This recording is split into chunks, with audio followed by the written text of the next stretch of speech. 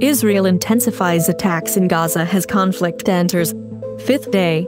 Israel has intensified its assault on Gaza as Palestinian militants continued to fire rockets into Israel. On the fifth day of hostilities, Israel's military said air and ground forces were involved in attacks on Friday, but had not entered Gaza.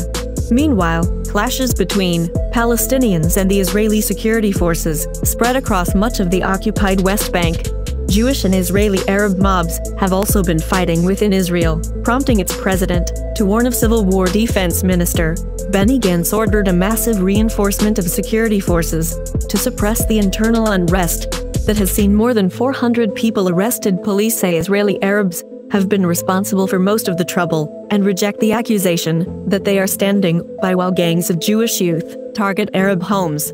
In Gaza, Palestinians, fearing an incursion by Israeli troops, have been fleeing in areas close to the border, with Israel residents who had left in Gaza City said shells had been falling on homes. In a statement released early on Friday morning, Israeli PM Benjamin Netanyahu said the country's military operation against Palestinian militants would continue for as long as necessary.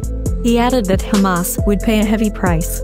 As what other terrorist groups, a Hamas military spokesman said the group was ready to teach Israel's military harsh lessons should he decide to go ahead with a ground incursion.